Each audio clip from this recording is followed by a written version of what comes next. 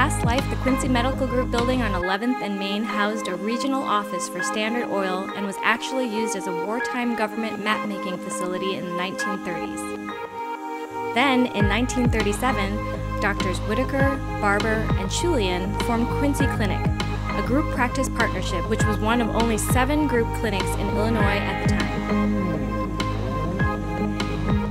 In the years following, specialties expanded, the numbers of employees grew, and presence in the region strengthened. In 1987, Quincy Clinic merged with Quincy Physicians and Surgeons Clinic, and by 1994, a new state-of-the-art medical facility opened, what we now know as Quincy Medical Group. Proud of the past and always looking to the future, Quincy Medical Group continues to provide their patients with quality medical care and service.